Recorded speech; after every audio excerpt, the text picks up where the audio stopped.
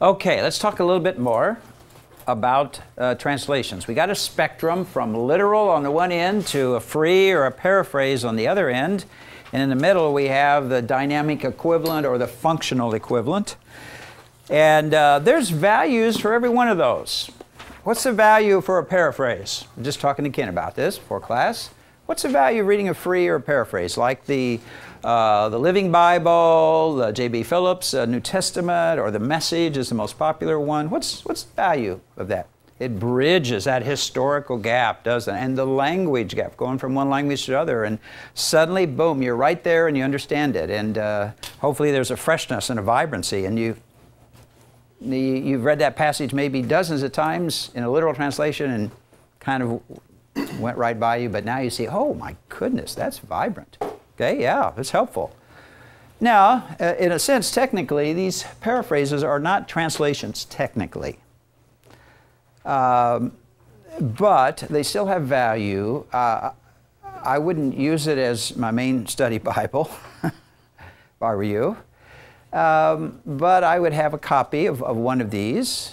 The Living, Phillips New Testament is really interesting. It's an older version, but really it was one of the first and it was very, very vivid. The Message, yeah, have that, and it's in a lot of different forms now. But there is value in that, okay? We're not just going to say, oh, these are for children. No, they're for adults too. They're for all of us. And they have a specific value. I would say it's more of a devotional and kind of get extra insight. And that insight, then you want to check it against the other two, the dynamic or functional equivalent, and then against the literal. Make sure, you know, it's okay if you're going to base your life on that insight, okay? But there is value in that, okay? I'm not going to slam dunk those. All right, how about the dynamic equivalent, functional equivalent in the middle here? What's the value of that? All right, smaller vocabulary pool. So especially if English is your second language, wow, this is a gift, isn't it, from God? Thank you very much, and very helpful, okay? And of course then for younger folks too. It's interesting, I was teaching a group of 15-year-olds, and they were all orphans, and so, you know, their educational experience was maybe a little checkered or a little sketchy compared to others. And so we tried to use the NIV with them, and even for 15-year-olds, there were words they didn't know, and we found that the Good News Bible, today's English version, had an even smaller vocabulary base than the NIV. I think the NIV is about 800 vocabulary words total, and the Good News is around 500. So it really just that much easier. And I think too the NLT, the New Living Translation, is even easier to read than the NIV. Have any of you discovered that? Yeah. Okay. When you're putting those numbers out, is that for just the New Testament? No, I think that's for the whole Bible. The whole Bible, 500 yeah. words. Yeah. Wow. All the names and everything. Well, yeah, it doesn't include the names, but just in terms of, because that's a kind of a special vocabulary, but just in terms of the normal vocabulary, the English words that you need to know, somewhere it's closer to 500. Yeah, that's pretty amazing that you could get that low. Now, compared to 2,000 to 5,000 in a literal translation. So you can see there's a lot more precision and differentiation in a literal, while a dynamic might use the same word for, you know, 2 or 3 different concepts and not make those distinctions. So it's easier to read, smoother reading. I highly recommend it if you're reading a long biblical book and trying to get the big picture, read a dynamic or functional equivalent. You won't be exhausted at the end, especially if it's Isaiah, 66 chapters, okay? You'll be exhausted if you read a literal. You know, you'll have to go to bed for a couple of days. So, what's a couple of downsides to the dynamic or functional equivalent? What would be a couple of negatives? Okay, all right. It's user-friendly, trying to give you smaller chunks with headings over those little chunks so you can find things more readily. And so that's helpful, but what you give up is the technical unit of thought. And that's a pretty big price to pay, in my opinion. So if you're going to read and study and teach from a dynamic equivalent, I would suggest you also have a literal translation, and for the passage you're going to teach, look and see what the literal paragraph is. And cover that in your teaching. Otherwise, you might be just getting 2 or 3 verses out of the middle of a paragraph in your dynamic equivalent translation. No, it's not as precise, the original language. And we're going to see this with the flesh-spirit issue and the translation of sarx, the Greek word for flesh. Dynamic equivalents, and this is not an evil or bad or malevolent thing, but they open the door for the translators to bring in more of their theology, that which they understand, and the majority interpretation at that time of a passage, and also their worldview. If they're Westerners, unknowingly they're going to bring in some of their Western worldview in the translation of Middle Eastern passages, Old Testament, New Testament. Now again, that's not evil, malevolent, but it is, over the long haul, a weakness, a vulnerability of these dynamic functional equivalents. And we've already seen that in Romans 1:13, where the NIV translates the Greek word karpos, fruit, as harvest, because they want you to push you towards an evangelistic fruit understanding of it, so they use the word harvest. And in fact, we found that's really not what Paul was talking about. And so what you lose then is the continuity of checking fruit, whatever that is in Romans 1:13, with fruit in Romans 15:28 when Paul revisits the fruit topic. But in the NIV, it's 2 different English words, harvest, fruit, and you don't even know, there's no continuity between the two. So see, you deeded that interpretive privilege to the translators. And that's what most people want to do. Don't make it hard on me. I don't want to have to translate this. I don't have to understand this. I don't want to have to interpret it. You kind of interpret it for me. So these are the most popular in the United States. How about some of the other countries? Are they dynamic equivalent translations that have come out that are more popular than the older literal? Is that fair? How about in Korean? Is there dynamic equivalent translations in Korean? Okay. All right. And so the literal, we already talked about that. They get the paragraphing from the original, the Hebrew Bible and the Greek New Testament. You get more precision in vocabulary. There is interpretation on the part of the translators, isn't there? Because there isn't any, when you go from one language, anytime there is interpretation. But there's less of it that you're deeding to the translators in a literal. You're needing less, and they're passing on more of the problems to you. All right, so, but it's harder to read, and it's a little bit choppier. It's not as good a language, whatever the language they've, come into, the receptor language. So, if you're reading a large chunk of Scripture, it's a little bit more wearisome to read it in a literal. But if I'm teaching a passage, I'd much rather be from a literal so I can really focus in on folks. Now, what the problem is, if people are sitting out there with dynamic equivalents, and you're in a passage where there's a significant difference between the literal and the dynamic equivalent, then you're going to have to explain that to folks. And you want to explain it in a way that doesn't undercut their confidence in their dynamic equivalent translation. And sometimes that's a very interesting dance to do that. Say something like, now that's a acceptable translation, but I think perhaps a bit more precise would be what we have here in the New American Standard or whatever the literal thing is. So you got to be careful on that. Any questions about this? We're going to move on to a different thing here, but there's value in all of these. If you're working with youth, you probably want to use the New Living or the NIV, even the Good News Bible. That's even simpler than those two. So, Okay, now let's talk about our issue in Galatians 5:24, a really tough word. Now those who belong to Christ Jesus have crucified, in the Greek it's the word sarx, the sarx. And elsewhere in both the Septuagint, what's the Septuagint? The Greek translation of the Old Testament, done between about 250 and 200 BC.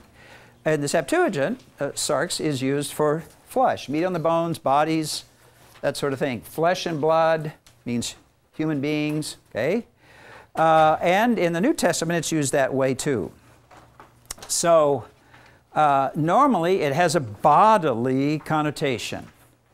And so now those who belong to Christ Jesus have crucified the flesh with his passions and desires. So if it intuitively has a bodily sense, then it seems when we read it counterintuitive to us in that our flesh is still living after we trusted Jesus, you know.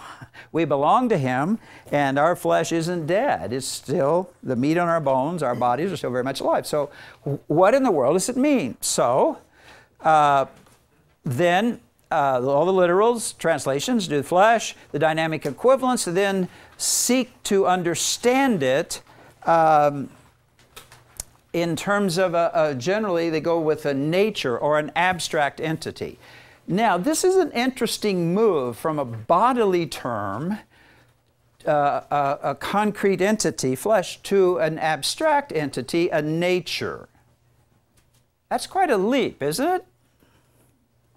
Now why can Westerners do this quite easily? If we're talking about the body, and suddenly now we feel the freedom with certain bodily terms to say, oh, it's not about the body itself, but it's about a nature that, in this case, empowers the body.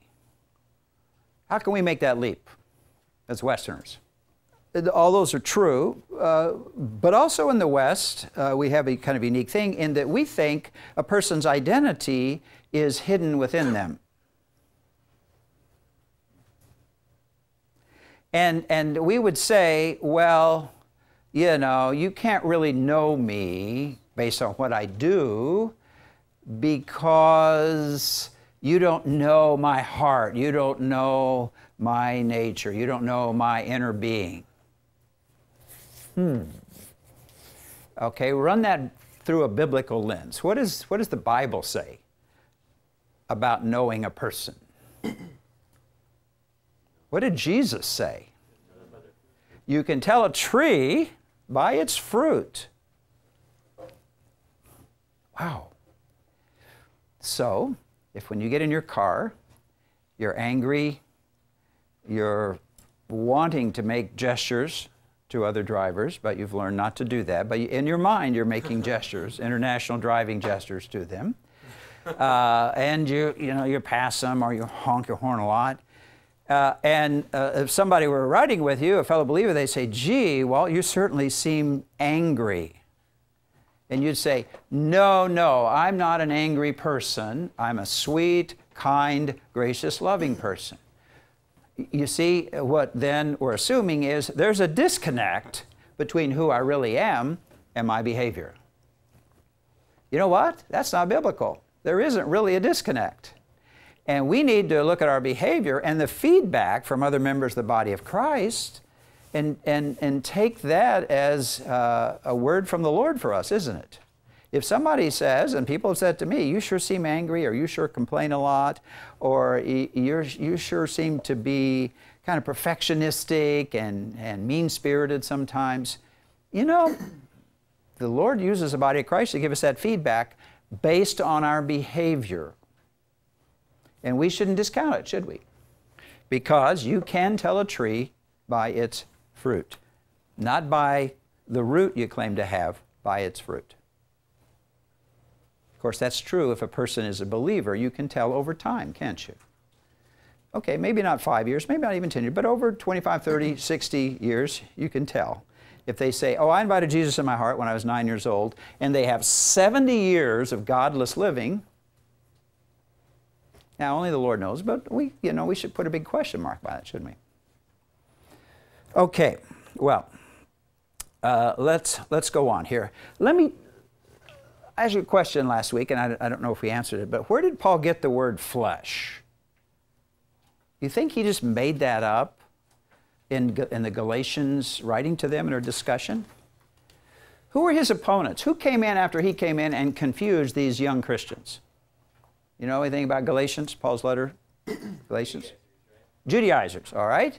And so these are essentially Jewish Christians, all right? So do you think they used the word flesh in talking to these baby Christians about a year or so old in Christ, in Galatia? You think the Judaizers said, hey, let's talk about flesh? You think they used that? Is flesh a big deal in Judaism? Oh, yeah.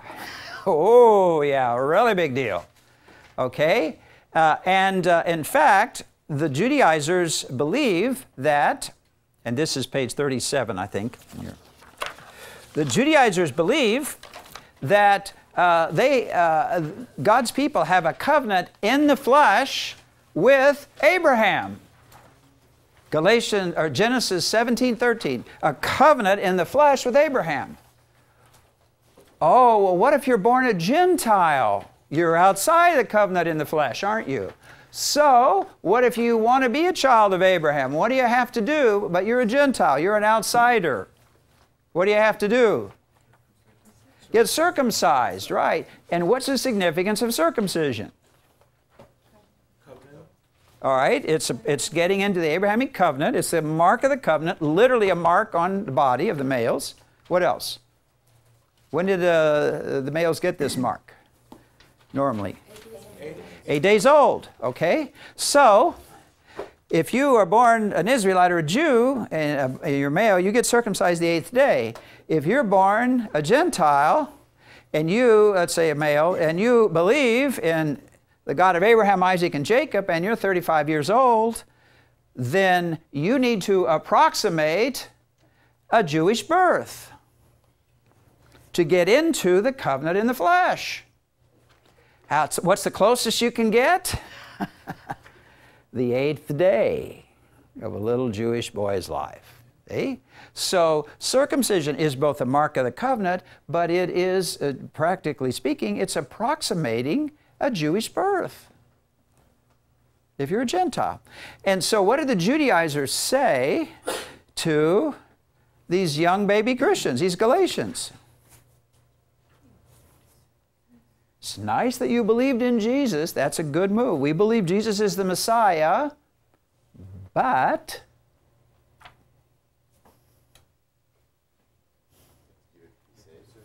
pardon? Yeah, you're not in the family yet. And you see, Paul, he took out all the difficult, hard things. Yeah, he just lopped off, so to speak, circumcision. He just put that aside because that's not a good thing for Gentiles, is it? So he kind of changed things. He made the good news even better for you Gentiles, didn't he, by doing this? And we're telling you, we got the straight news from the apostles in Jerusalem, from Jesus himself. We're telling you the truth that circumcision is a part of your identity. If you're going to be a child of Abraham, then you got to have the marks of the Abrahamic covenant on your body, and that's how you will get into, and all the women in your household will get into the covenant in the flesh with Abraham. Does that make sense? Now, these are group-oriented people, and the Judaizers must have made a pretty good case. Hey, why would adult males and young boys who are old enough to kind of figure out the pain of circumcision, why would they be willing to submit to circumcision unless the Judaizers put together a really good argument? Group-oriented people, very painful to be left out. And so the Judaizers said, it's great you believed in Jesus, you're almost home now, now complete the identity process by getting these marks on your body. So Paul inherited the term flesh on the field of spiritual battle. You see that? From his opponents. He didn't make it up. He's not just talking about the nature of persons. He's using a term of endearment to the Judaizers, to his opponents. And he's going to take it and turn it on its head. And so I give you a little quick summary of that here. Basically, he's going to say, my opponent's gospel, the Judaizers, is there's a gospel from men and through man, but mine is through Jesus Christ and it's from the Father. Listen to the very first words that he says in the letter. And you say, gosh, he kind of started on a negative note. Instead of making positive assertions, he's kind of making negative things. Paul, an apostle, not sent from men, like his opponents, nor through the agency of man, like his opponents, but through the agency of Jesus Christ and God the Father. Now, here's an interesting thing. In the 5 verses of Paul's greeting, and we just read the first verse, normally Paul uses the word Father 1 time. He uses it 3 times in his greeting, in verse 1, in verse 3, and in verse 4. He says, God the Father, God our Father, our God and Father. 3 times. What is he saying? That's who sent him. Pardon? That's who sent him. That's who sent him. And God's not just his Father, but he's their Father. You see, the Judaizers are saying the opposite. God's not your father yet, because Abraham's not your father. And Paul says, oh, no. Au contrary. No. God is your father. And so 3 times he's already pounding away at this in his greeting, for heaven's sakes. Okay. So he's really coming after. So his point is that his gospel, which did not include these Judaizing things, came directly from Jesus Christ. It radically changed his life because he, quite frankly, was a better and more highly ranked Jew and Pharisee than any of his opponents that have been to Galatia. He's got a lot better Jewish resume than they do. They're schmucks compared to him. He says he advanced beyond all of his contemporaries because he was far more zealous for the ancestral traditions, the very package that they're emphasizing and pushing now. He went way beyond them. But he basically says in these first 2 chapters that the gospel is not a gospel according to the flesh. And it isn't particularly limited to a certain people, but it is a universal gospel. And when the apostles in Jerusalem and the churches of Judea, and when he confronted Peter over this issue, they all agreed, yeah, Paul, you're preaching the right gospel, and we just got a little confused here, but you're preaching the right thing. So his gospel has the right historical roots, first 2 chapters. Chapters 3 and 4, his gospel is, and now he introduces a contrast between flesh and spirit. So now we're talking about identity markers. Which gospel, the Judaizers, which he calls a false gospel, which is really not a gospel, it's a non-gospel. It's not a gospel alternative. It's not even worthy of the status of gospel. He says, okay, which one of these now gives you the true identity? They say flesh is the true identity to make you sons and daughters of Abraham. And so you got to have the marks on your flesh and approximate a Jewish birth. Paul says, no, your true identity, if you're sons and daughters of Abraham, is the indwelling Holy Spirit. And so he's going to put flesh and spirit antithetical to one another. 2 competing, contrasting identity markers. Real quickly, Galatians 3. This is cool stuff. Galatians 3, verse 8, and then verses 13 and 14. A couple of my favorite verses here. Galatians 3:8. And the Scripture, foreseeing that God would justify the Gentiles by faith, preached the gospel beforehand to Abraham, saying, all the nations, or all the tribal groups, shall be blessed in you. So the gospel Abraham got in 2000 BC was, all the peoples of the world are going to be blessed through you, Abraham. And that's why he needed a name change from Abram, exalted father, to Abraham, father of many peoples. Because through his line, through his seed, all the peoples of the world, all the people groups of the world were going to be blessed. And he's going to be father of them in some sense. All right? Now, let me just say, is Abraham your father? Are you one of Abraham's kids? Yeah. Yes, you are. Yeah. We've been grafted. You're in the family. How do you know that for certain? Okay, by faith, that's the means. Okay, here, I'll give you, here's the by certain part. Chapter 3, verse 13 and 14 of Galatians. Christ redeemed us from the curse of the law, having become a curse for us, for it is written, cursed is everyone who hangs on a tree. Here's the payoff, verse 14. In order that in Christ Jesus, the blessing of Abraham might come to the Gentiles.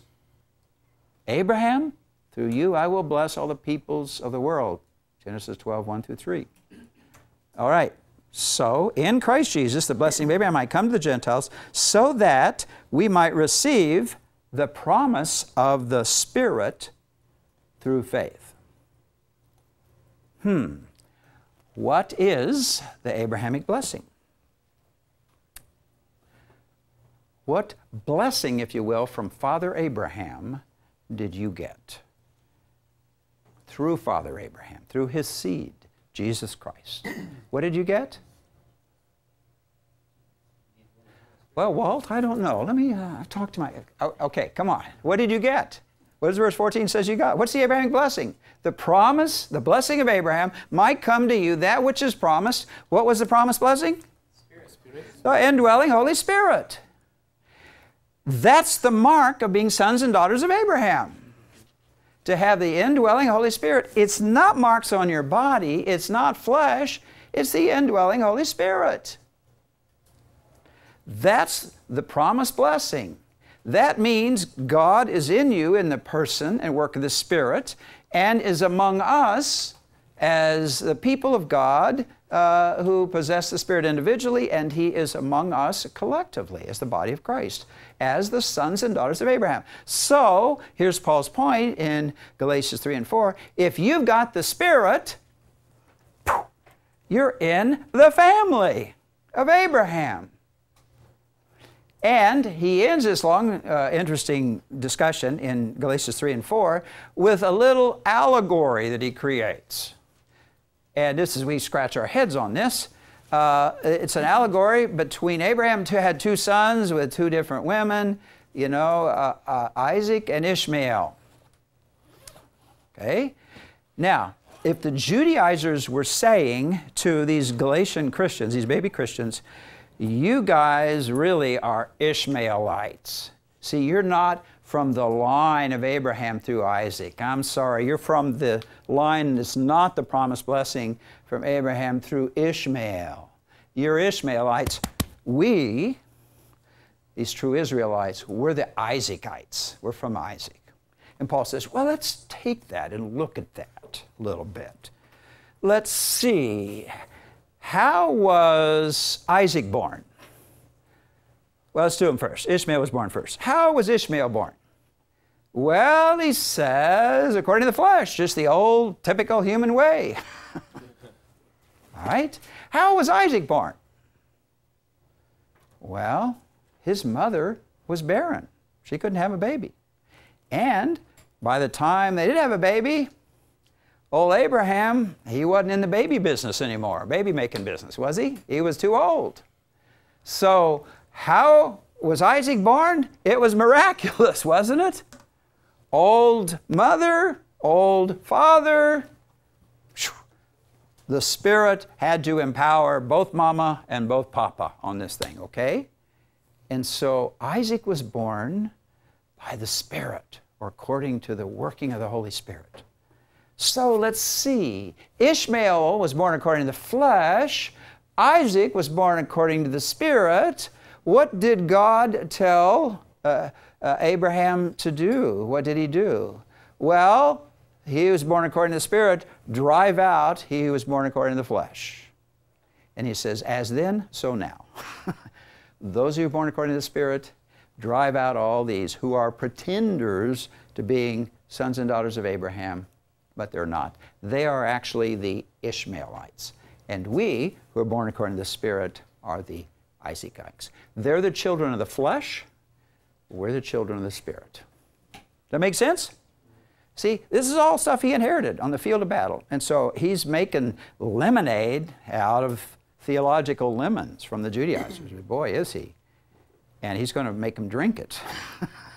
And it's going to catch the Judaizers' hair on fire, isn't it? All right, now, First, a couple of chapters have to do with the gospel and its historical roots. It is through Jesus Christ and the Father. The second is about what's the true identity marker. It's not the flesh or circumcision, it's the Holy Spirit. That's Abe's blessing. Now, where does this cash out? Well, if you can tell a tree by its fruit, then how do these two gospels and these two identities cash out in terms of behavior or your lifestyle or your walk? See, that's the cash out, isn't it? That's where it all ends. That's where you can tell the fruit of what you believe and who your identity is. And so Paul says, okay, it's going to result in two very different ways of life. One is the walk of the flesh, and the other is the walk according to the Spirit. Two very different ways of life. And it's going to produce the deeds of the flesh, and by contrast, the fruit of the Spirit. Those are what the two gospels and the two communities, it's the two contrasting ways of life that they. And so in chapters 5 and 6, he compares flesh life, flesh walk, flesh identity with spirit life, spirit walk, spirit identity. Oh, but we muddied all of that up because we decided starting in chapter 5 that flesh equals a sinful nature. Wow. So in the chapters 5 and 6 where Paul's cashing out his previous argument, we take a right turn in our translation and we make it something totally different. Something that's inside the person. And it's a sinful nature. And then with that, then, by pitting the sinful nature against the Spirit, we now say, oh, a Christian is a combination of two natures at war in one another. You, according to this view, are schizophrenically divided. You ever have a, it's kind of an old analogy, you ever have a big bag, big burlap bag, and you have a couple of puppies and you have to carry them, you know, across the yard or, you know, put them somewhere and they won't follow you, so you just put them in the bag and carry them. You have a bag with, you know, 2 dogs or 2 cats, and it's just, that's the view of a Christian, is that we are a container with 2 warring natures, good dog, bad dog, and they're fighting one another like crazy. At the very core of our being, we're divided, according to this view, according to this translation. Whew. All right. Now that, folks, is deeding a lot of interpretive authority to translators when they can express a popularly held view of the makeup of a human being and of Christian identity and freeze that in a translation. Shame on them. I know, they did the best they could. But here's the good news. And it's recent. I just learned this last semester. NIV historically translated Sark's sinful nature. The 2011 version, guess how they translate it now? Flesh. After 30 years of some of us beating their brains, I had a conversation with the chief translator, the general editor of the NIV. He was one of my former professors, Dallas Seminary. And he sat through a seminar where I'm challenging and trying to undercut the whole sinful nature thing and arguing for translating his flesh. And so he came up to me afterwards and I said, Rolf, why did you translate that as sinful nature? And then there's a little footnote down the bottom, or flesh. And here's what he said to me. He said, oh, well, don't make more out of it than it is. I said, well, you know, I'm not making a lot out of it. It's just people take this and it gives them a whole understanding of their struggle with sin. And there's a whole bunch of theology that comes with that. And if you think you're a walking civil war between these two natures, and that is the common view among Christians, isn't it? You taught that view? Sure, we all bought into that, didn't we? The good news is, I don't think that's what Paul's saying. And the really, really good news is that NIV folks finally changed their mind. Because Gordon Fee, who was a key translator of the NIV, changed his mind. And he probably pulled the whole translation committee with him when they revised it in 2011, this year. Wow, that's good news. So if you got an earlier version of the NIV, sinful nature, at times they're a-changing, okay? And they're going in the right direction, okay? Does that make sense? I don't want to beat this to death, but I did spend 3 years working on this. My doctoral dissertation was the flesh-spirit conflict in Galatians 5 and 6 and a lot of the argument of Galatians. So this is one of my hobby horses. Yes? Well, something changed. His human nature expressed the propensity or the capacity to sin, didn't it? And it changed his human nature. And his body then, and all of our bodies from that point on, then were under the mastery of sin. And our human nature was bent to some degree to sin. Now, the Mosaic Law came in for Israel, and it didn't defeat that, did it? It simply gave boundaries to it. Said, no, here are the boundaries. If you go past this, it's sinful. If you stay within this, it's not sinful. But it didn't defeat that. When is the mastery of sin over our bodies? When was that defeated? The death, the burial, and the resurrection of Jesus Christ. So why does Paul say in Galatians 5:24, those who belong to Christ Jesus have crucified the flesh? Not the body, that's a Greek word soma, but the sarx, the flesh. So what is the flesh? It is a weak, frail bodily identity that is vulnerable to and subject to the mastery of sin.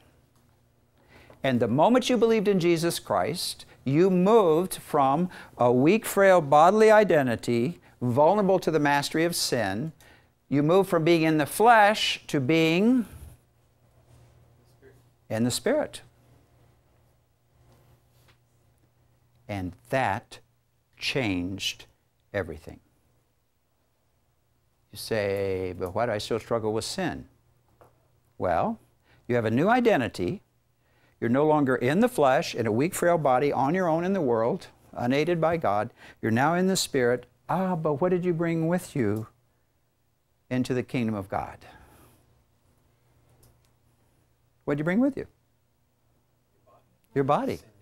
Thoughts, emotions, and bodily habits. You brought all that habituation to sin with you, didn't you? Yes, we did. And that's what we struggle against. But the good news is, those who belong to Christ Jesus have crucified the flesh. Remember, Jesus said, the spirit is willing, but the flesh is weak. Well, now you have the indwelling Spirit of God to help you with all of that weak, frail, bodily stuff, including our thoughts and emotions and bodily habits. And that is a battle that we are well equipped to win. We just don't believe it. And to gum up the works even more, we say that flesh is not something that died. Actually, it's a sinful nature that we brought with us. So for Paul, you see, flesh it's a term of discontinuity. It's something you left behind, a bodily state of weakness and frailty you left behind, and now you're in the realm of the Spirit.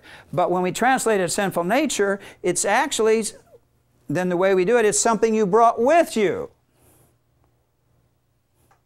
And then so they say, well, those who belong to Christ Jesus have crucified their sinful nature.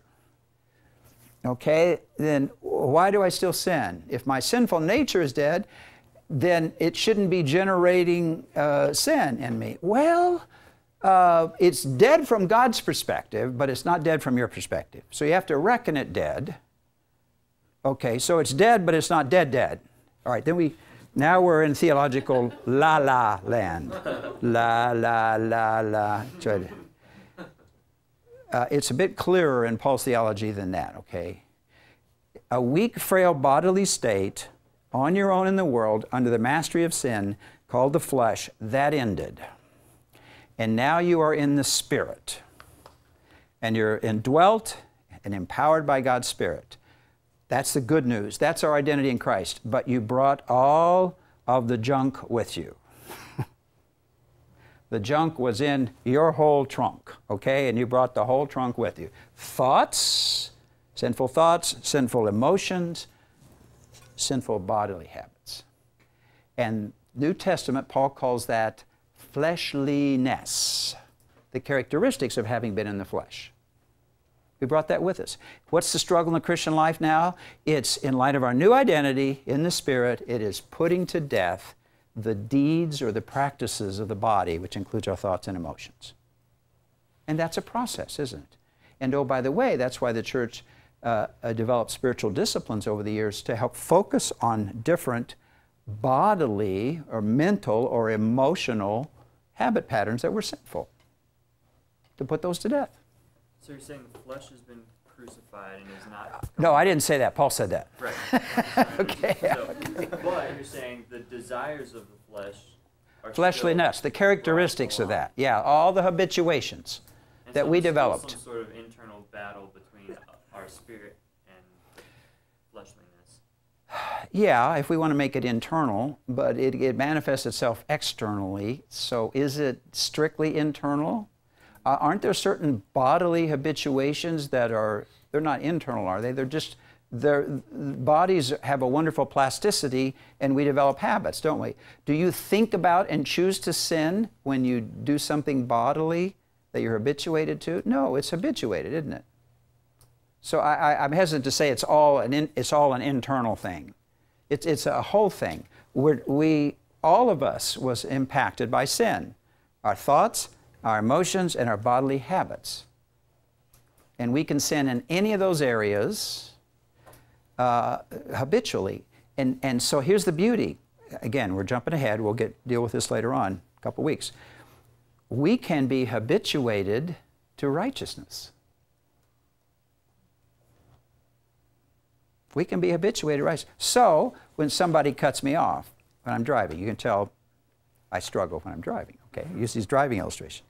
If you are habituated to raise your hand, sin says, curl some fingers down, raise one finger up, give international driving sign. If I'm habituated to that, okay, I've learned to do that.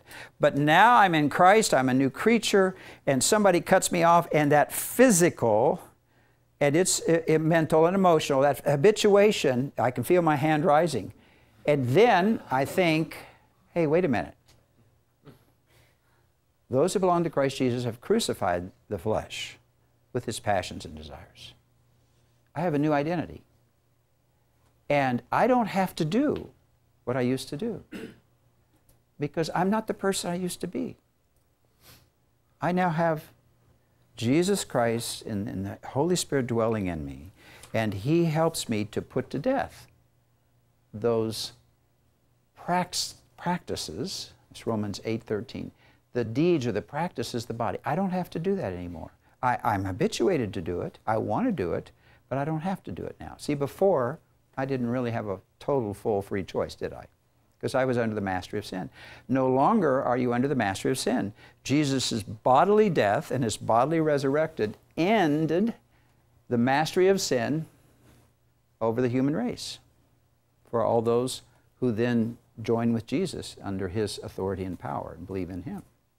Okay, I told you, this would just kind of confuse you a little bit. Paul use fleshiness? 1 Corinthians 3, 1-3. 1 Corinthians 3, 1-3. I'll give you the short version. He says to the Corinthians, hey, when you first believed, and if it was the last day he was there, it was 3.5 years ago. If it was the first day he was there, since he spent 18 months in Corinth, it was 5 years previously from the time he's writing him. So it's 3.5 to 5 years ago. When you first believed, you were fleshly. You were babes in Christ. Have you ever been around brand new Christians and they're in a Bible study and they say some of the most unbelievable, outrageous things? You know, you're reading and studying about Jesus and they'll say something like, okay, now, forgive me for this. They'll say, man, that is effing wonderful. All the Christians go, what just happened in our sacred Bible study? It was defiled by this. And then somebody takes him aside and said, you know, hey, brother, I know this is all new in you, but I'm going to use the words of 1 Corinthians, but this is what Paul calls fleshly behavior. And these are things, as we grow in Christ, that we choose not to do. These things we choose and let them drop off in language, in our bodily habits, our thoughts, emotions. But it's a process. So, but let me just give you a heads up that most of us now, at least in front of one another, don't use the F word because it's crass. It's a gross kind of word. It's an inappropriate slang of a wonderful, beautiful thing between a husband and wife. So, so you just kind of inform them, all right? And so every new Christian is fleshly, right? They're a babe in Christ. They're fleshly. And that's okay. That's because it's a process to get rid of the fleshliness. But after 3.5 years, the Corinthians were still fleshly, Paul says. And it's not okay now. And he gives exhibit A and B. Are you not still smoking and drinking and dancing, right?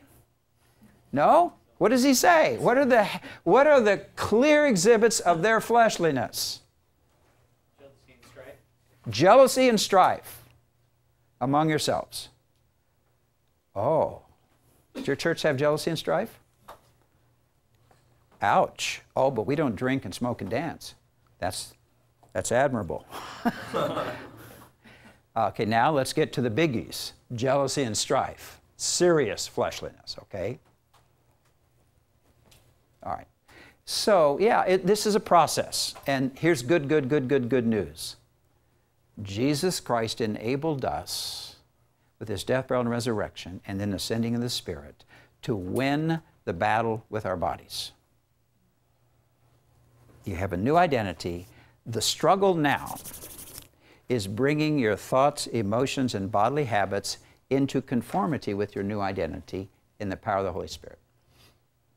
And it is a struggle. And that's where the spiritual disciplines also come in, where you can focus on not a sinful nature, but on the expression of sin in the bodily members. Remember what Jesus said? If your eye offends you, what are you supposed to do?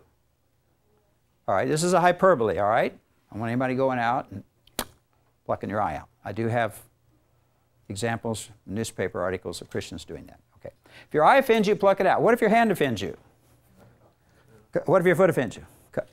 Deal with the sinning parts of your body. Okay. Not deal with the fight of sin nature, but deal with the sinful expressions. If it's in your eye, there's a sinful expression, deal with that. If it's in your hands, if it's in your feet, where you go, deal with that. See, it's very concrete and specific, isn't it? It's not abstract. I'm not fighting a nature. I'm dealing with the manifestations of sin in the members of my body, including my thoughts and emotions. Very concrete. Good news.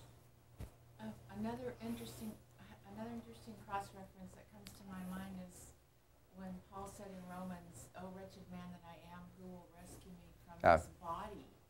He didn't say from the sinful nature. Good point. And it's the first time I've seen that in this light now. Yeah. And there's going to be a lot more light coming on Romans 7. That's where you, yeah. Okay, good. Good point, though. In this body of sin. And see, that's the whole point. Jesus said to His sleeping disciples in the Garden of Gethsemane, the spirit is willing, but the flesh is weak.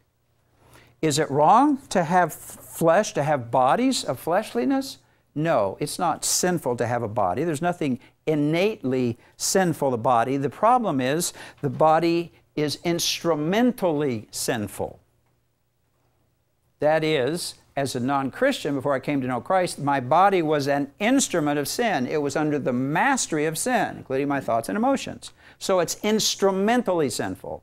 And now in Christ, with this new identity, with the indwelling Spirit, we are to go through that wonderful transformation process of the body to become instrumentally righteous. So that habitually you learn when somebody says something cruel and unkind, rather than to strike back and to curse them and to get angry or just to cut them off, you learn not to revile them and not to judge them, and you give the judgment to God. See? And you then over time we become habituated to righteousness if we're making these choices. If the body has a capacity to habituate, it can habituate to sin or it can habituate to righteousness. That's the beauty of it. And in Christ, through the process of sanctification, we should begin that habituating to righteousness. Wes, you were going to say something earlier, did you? I had some questions. Do you have any books that talk about this? Books that talk about this? No. I have one up here that I've been working on. Yeah. I had a contract to write a book on this several years ago, but I didn't feel like I was enough of a practitioner of these things in my own life, so I didn't want to be known as an expert on it when I was still working through my own junk in my own holistic trunk. The whole trunk, not just part of the trunk, the whole thing. So, but no, we'll revisit this again, and I'll see if there's something that's helpful. The writings of Gordon Fee and God's Empowering Presence. That's when he studied through it's about the role of the Holy Spirit in Paul's writings. When he did that whole study of the Spirit, he changed his mind about it being a sinful nature. And he was one of the big New Testament translators of the NIV. And in a book that he and Douglas Stewart wrote, a very famous book called How to Read the Bible for All It's Worth, the first 2 chapters are about translations. And it's like, a subliminal ad by the NIV, by the NIV, by the NIV. And they use the example of the sinful nature as this is why the NIV is so good, because explains these things like flesh with sinful nature. Now he changed his mind. I hope he goes back and changes that chapter in the book. But if he does, he's going to have to trumpet the literal translations a little bit more. So, but no, read Gordon Fee, God's Empowering Presence, and he just goes through all of Paul's letters and some beautiful explanations of these things. And he's totally changed. He went from one end to the other on this. Yeah? So you should really never use the term sinful nature then? I haven't used sinful nature for many years because I don't think we have one. We don't have a sin nature. We have a human nature that is bent and twisted to sin. And now in Christ, we have a new heart and the indwelling Spirit. And we're about, Jesus is about the process of the unbending and the untwisting of our human nature so that we can be what God designed human beings to be before sin, of which Jesus is the perfect example. So it's much more holistic, see.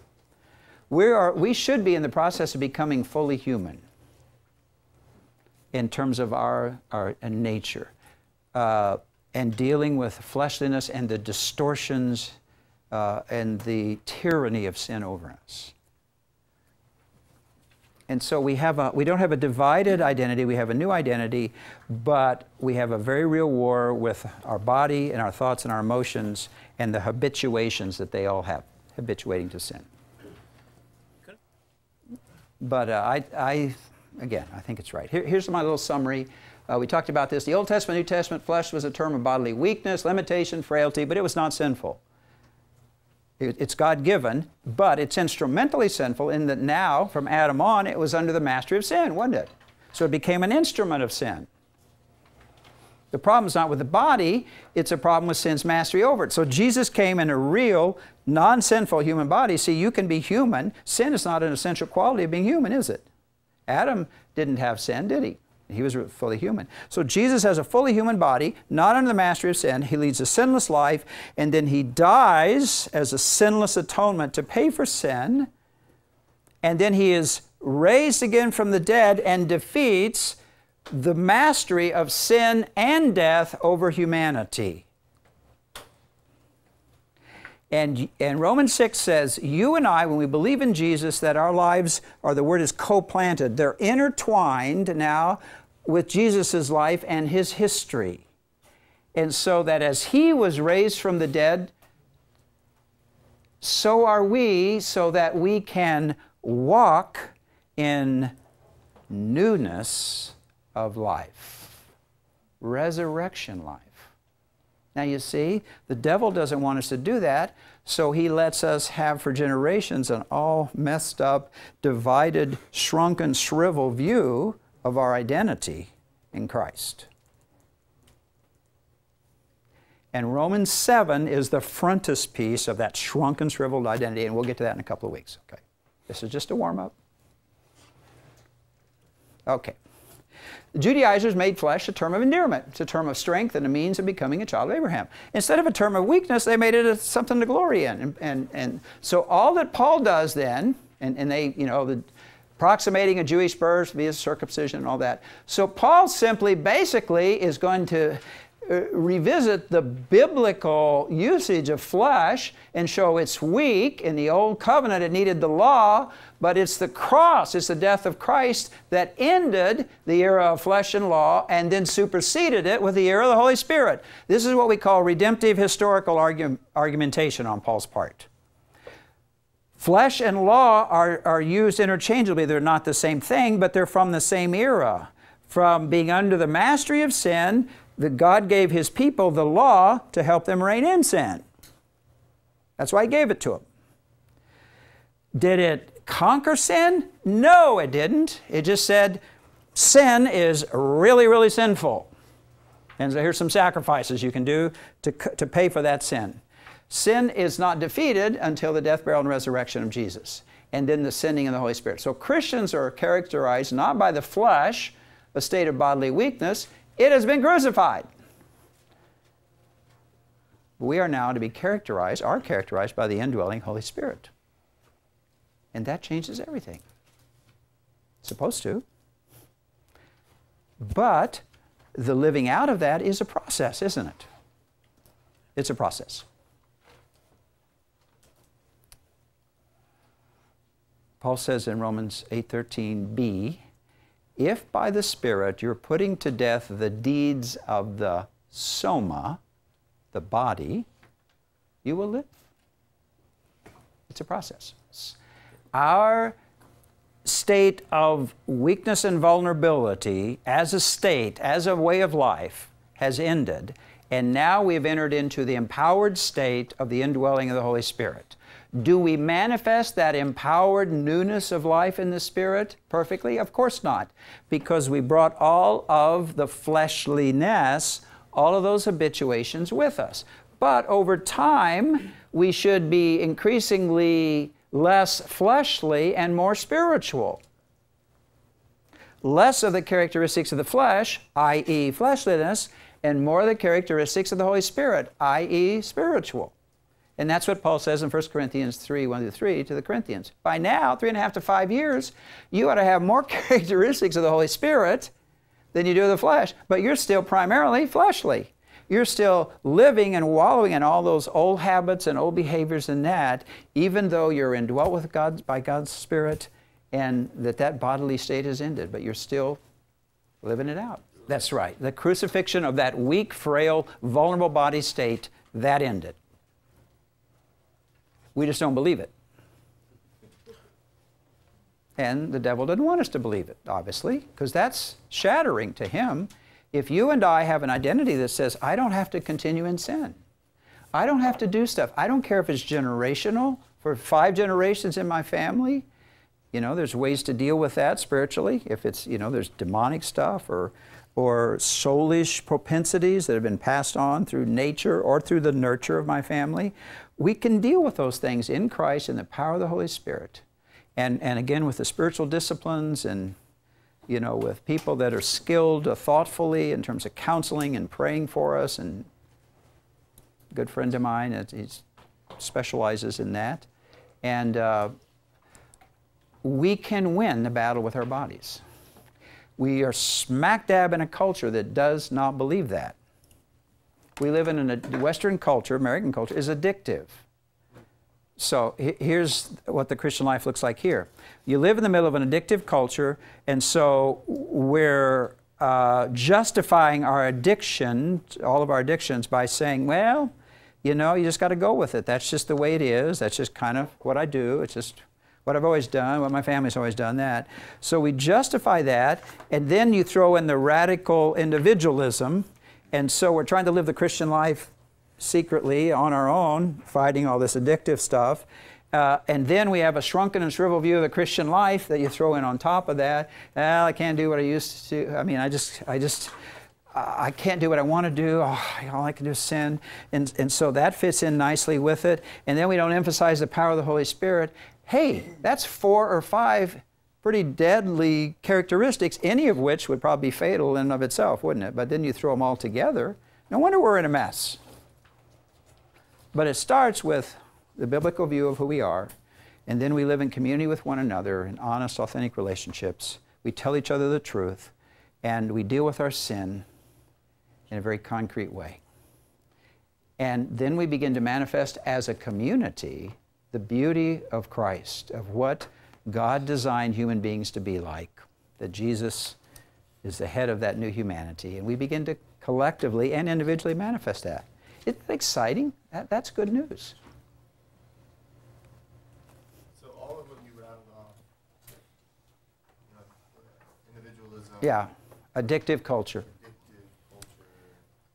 misinterpretation, misbelief, shrunken identity in Christ, not to emphasize the power of the Holy Spirit. can be classified in the flesh in some sense. Well, it justifies continuing to live in a fleshly way and helps to, yeah, in a way kind of make it secret, make it hidden. Well, what I'm thinking is if our beliefs are part of our fleshliness, Right. Yeah. then Yeah, they are. To have wrong beliefs, distorted beliefs, yeah, that's a part of the twisting and the bending of sin. Yeah. Okay. Well, gosh, are you ready to talk about book charting? Okay, we'll double up next time. I really didn't intend for this to go on this long. But this is, I'd say this is a fairly important topic, wouldn't you? So, let me just say, I hope for you the good news just got gooder. I know that's bad English, but the good news really is good news, and this is a part of the good news. This is not a secret of the Christian life. This is not an extra experience you need to have. This is just a part of the gospel of Jesus Christ, the good news. He died to pay for your sins. He rose again to give you newness of life, and that is good news. To be continued. Biola University offers a variety of biblically centered degree programs, ranging from business to ministry to the arts and sciences. Visit biola.edu to find out how Biola could make a difference in your life.